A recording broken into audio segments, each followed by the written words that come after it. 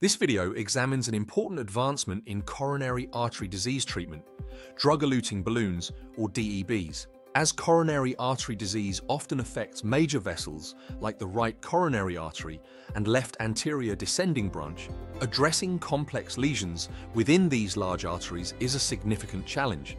DEBs offer an innovative approach, delivering therapeutic drugs directly to the lesion site, thereby reducing the likelihood of restenosis and enhancing long-term patient outcomes.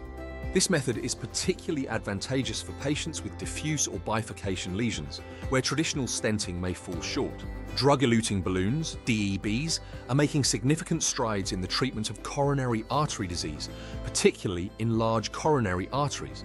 These arteries, which include the right coronary artery and the left anterior descending branch, often present complex lesions.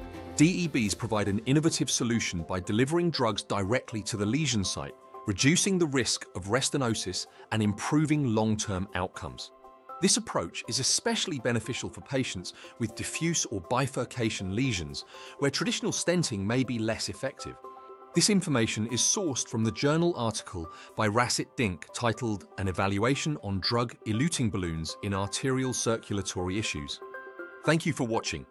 We encourage you to subscribe to our channel for more content on the intersection of technology and healthcare. Together, let's shape the future of healthcare.